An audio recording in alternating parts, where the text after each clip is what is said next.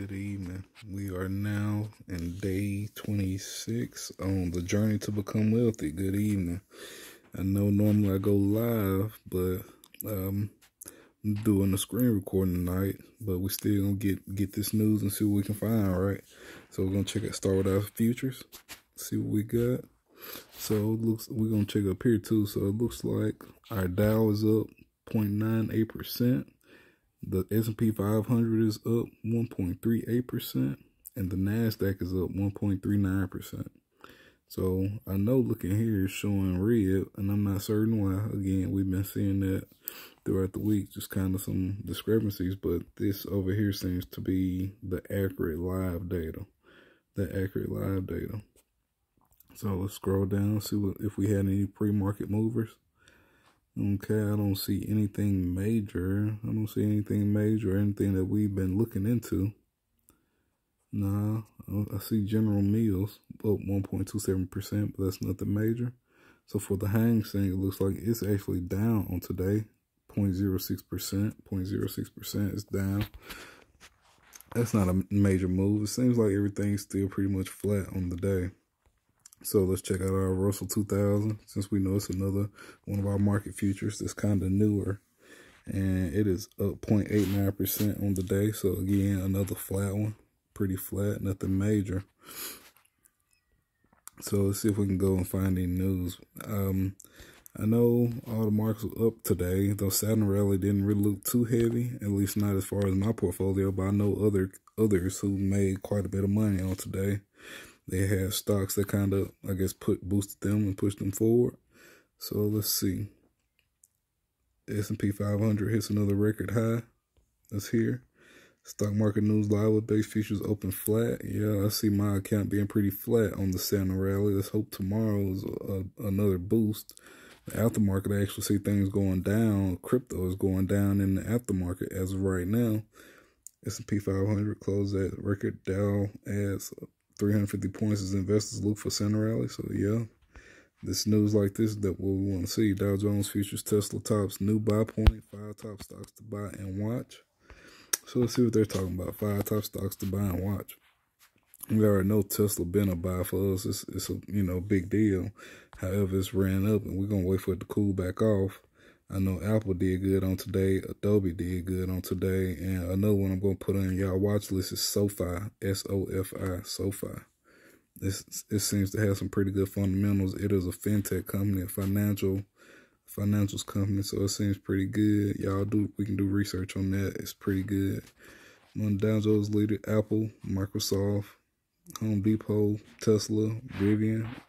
I was in Rivian. I actually got out of it once it started coming back down. I know it just IPO'd a few weeks ago.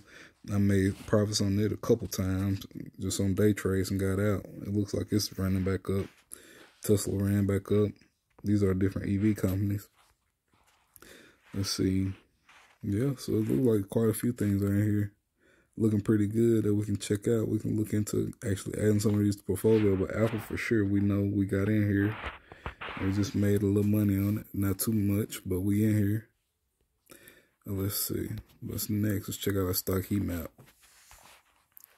Stock heat map actually shows what we're saying. Pretty much green. Everywhere is green. I guess majority of it's pretty flat. No major pops. NVIDIA made a good pop at 4.4% right here, if you guys see that. But 4.4%, if you guys see that, but that's about it.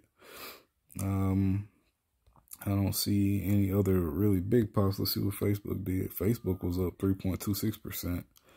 Facebook looks like it's been making a good move on the symbols. So on the charts, Facebook charts have been moving pretty good. It may be something we need to look into getting into. I need to do my evaluations on it myself, just technical analysis, and see how well it's going to do with the prediction on it. Is again, right now with prices already being determined to move up this week, we kind of want to make sure we buy again, buying low and selling high. So if you are buying this week, you risk buying it at the top and catching it coming back down. So be sure to average down in your plays if you do buy them while they high this week. So don't go all in, especially if you do your technical analysis and you see these are not good entry prices. But I mean, look at Apple, up 2.3%, back up to that $180 range, I believe, 180.33. So it's doing pretty good. It's got several in here that's doing pretty good, but all the sectors did well today, it looks like, except consumer cyclical. The major companies like Amazon and Baba actually did pretty bad. Let's see what JD is, yeah. Amazon and Baba did pretty bad. JD is JD.com. I'm not certain what that is, but it could be something to look at. So, yeah, looks like most sectors did well on today. Most sectors did well on today. Biotech did not do well in healthcare, but pretty much everything else did pretty good. Let's check out our crypto heat map. And as I told y'all, I did see cryptos coming down. We know on last night and earlier this week, Bitcoin was up as far as $51,000. It has come down 3.74% as of right now. So it's at $49,000. So, I mean, you could have sold it and bought back in. You know, you could be swing trading this joker if you guys want to. I'm not. I got my position established and I'm holding. I want to see this joker run back up to 60,000 maybe, and then I'm gonna sell and wait for it to come back down and I'll buy more. But that's how I'm playing it, Bitcoin and Ethereum. So Binance is down just a little bit. I actually do not have a position in Binance, but I think I'm going to consider getting in there. I'm going to consider getting into Binance. Solana, Luna is back down to $92.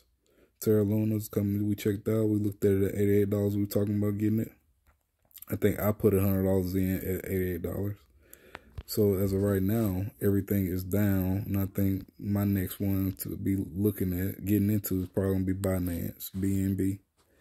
I'm pretty much in several of these already, but yeah, I think Binance is going to be my next one to kind of look into. Yep.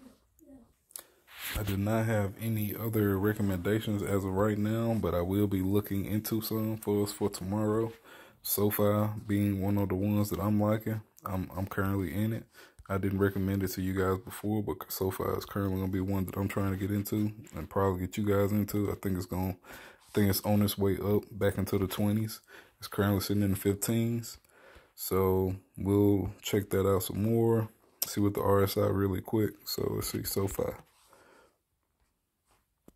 And like I said, I already have a position in it. Current RSI is at 42. Between 30 and 50 is good. The current price is $15.39. See what the 100-day moving average is for it. Check that out.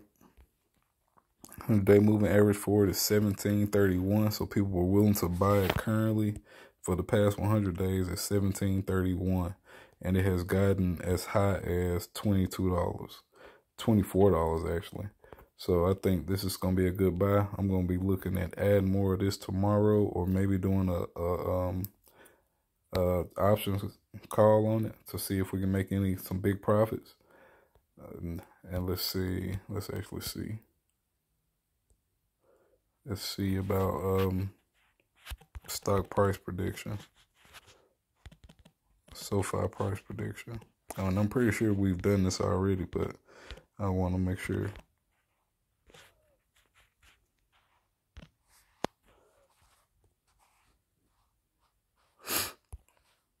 Yeah. SOFI price prediction. Looks here, it says the median target of $24 with a high estimate of 30 and a low of 19. So it's definitely undervalued as of right now. Definitely undervalued as of right now. Median of 24, high of 30. So that's what I have. That's what we're going to look forward to for tomorrow. We're going to predict another green day or pretty flat with the exception of crypto coming down. So other than that, I think that's all we got. We see the Dow is up. We see the S&P 500 is up and the NASDAQ is up along with the Russell. So hopefully with that news, we'll continue to see some more green days the rest of this week and we'll make some money. Y'all have a good day.